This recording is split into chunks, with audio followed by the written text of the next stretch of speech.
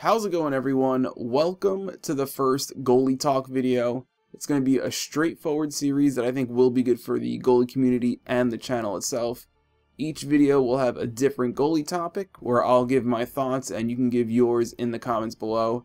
And feel free to suggest topics or questions for future videos. And if I'm lucky and an opportunity arises for a special guest, I'll definitely try and do that. Now for this video, I want to talk about goalie bugs that I think need some attention in NHL 18. Let me know which bugs annoy you the most.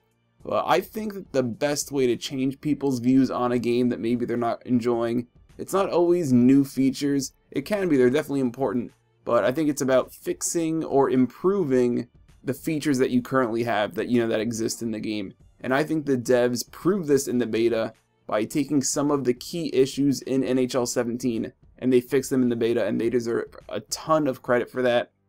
For example, there was a bug in NHL 17 where your goalie would move on his own just from the puck moving around your zone. It didn't matter that you weren't touching the left or the right stick, your goalie would still move in the crease a little bit at a time. It made no sense, but that was fixed in the beta. If you don't touch the sticks, your goalie will stay where he is, and he'll just turn his body accordingly to face the puck, exactly like you should. There was another bug where doing a small movement with the left stick, usually towards your glove side, your goalie would actually move further blocker side, the exact opposite direction of where you wanted. That was fixed in the beta.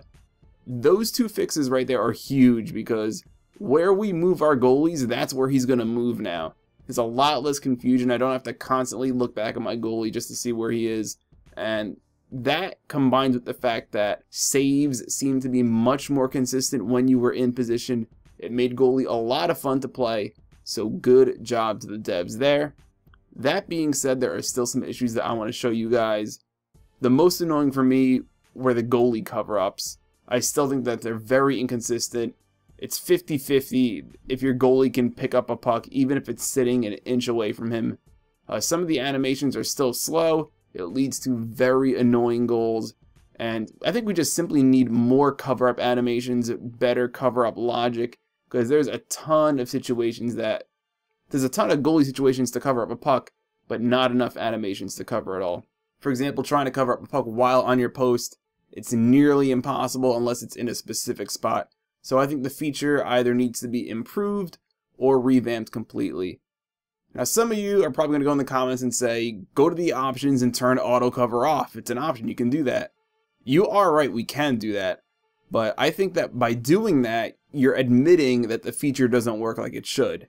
So in the short term, in the now, we can definitely think about turning that feature off. But I'm thinking long term, I'm thinking future of the game. It is something that definitely needs to be addressed. This next bug I'm going to talk about, I'm going to call it the no reaction bug. Let me know in the comments below if this happened to you guys. It happened to me about 4 or 5 times. The skater winds up for a wrister in the slot, which is a somewhat far distance. There is absolutely no screen. My goalie can see the puck clearly, and for some reason he would not react to the shot. I don't know why it happened, but from that far away, there is no excuse for not getting a save animation. If it goes in, if I get sniped, it goes in, but give me something. There were actually 1 or 2 times where my goalie still made the save. No reaction, he didn't move, and the puck would just slap him in the arm. It would slap him in the mask. I thought it was pretty funny. But if this was a common thing, definitely take a look at that for this game, because that could be an issue. There were some buggy save animations that I had when using the post. For me, this happened when my goalie was attempting to make a save as I was trying to hold the post at the same time. I would warp out of the crease and then warp back. As I said, this bug is mainly about, a unique timing. You're trying to do something in the game, trying to do something at the same time. I'm pretty sure the devs are aware of this. Hopefully they can take a look at that as well.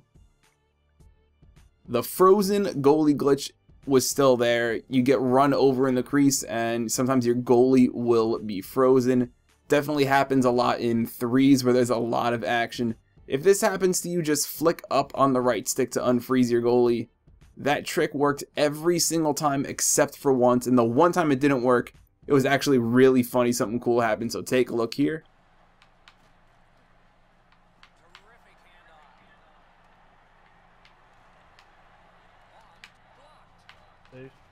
Oh. I'm stuck. I'm stuck. I'm pressing all the buttons. I'm stuck. I'm pressing all the buttons. Yes. Did you save that? I think so, and that got me out of it. Let's go. I'm the best. This glitch was patched in NHL 17, but when they did that patch, it actually caused other goalie issues, so I think they undid the patch if I'm correct. Fingers crossed that they're able to fully patch this in NHL 18, but luckily this is a bug that we can fix on our own, temporarily until then. I still had the issue of holding the invisible middle post once in a while. The good news is that for me, it happens less often than in 17. If I'm wrong about that and I just got lucky, I'm sure you guys will let me know. This bug can be annoying because it happens when the puck's very close to our net or behind our net, and it's like the worst timing. We're trying to make a save. There's gonna be a play. There could be a shot, and it could end up resulting in a cheap short side goal that wouldn't have happened if we were on the post like we're trying to do.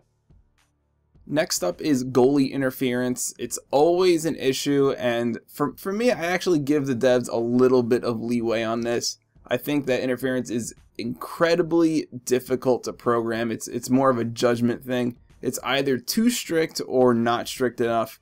I do think that this is important, but I think that the issues mentioned earlier in the video are a higher priority in my opinion.